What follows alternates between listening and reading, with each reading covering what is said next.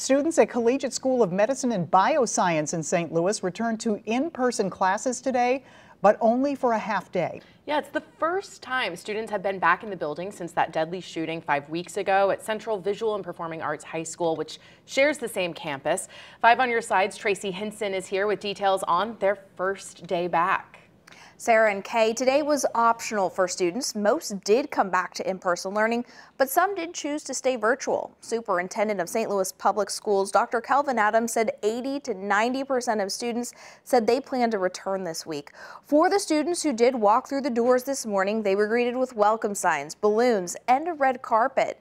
Inside the building, counselors and teachers were ready to face any emotions that arose from the day. Staff at Collegiate prepared with mental health counseling and training. Dr. Bart Andrews is the Chief Clinical Officer at Behavioral Health Response. He says getting back to normal is an important part of the healing process.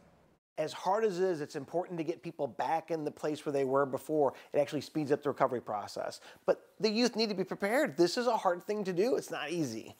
Most things are the same at Collegiate, except there are more armed officers on campus than before the shooting at neighboring CVPA.